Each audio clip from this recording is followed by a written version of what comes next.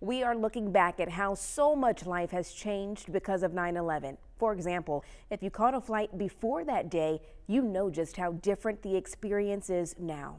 THV 11's Ian Russell shows us more about the rules and how they've changed in the air since that fateful day.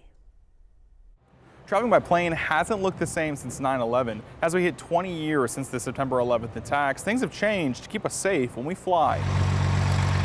For lifelong pilot Harry Barrett, but I knew that it was going to change aviation forever. The September 11th attacks flipped his industry upside down. And of course, they immediately shut all flying down, and we were grounded.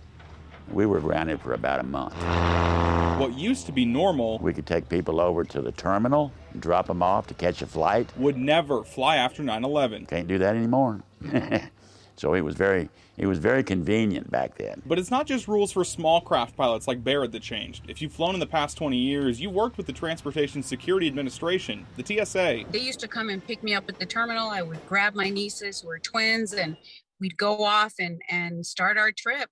And no more. Patricia Mancha is the spokesperson for the Arkansas division of the TSA. There's not just one thing that you can point to say, this is the one thing we've done. She says in the 20 years since 2001, so much has changed, all to keep us safe in the air. We had somebody who tried to bring on a liquid explosives in a soda bottle, so then the 3.4 ounces.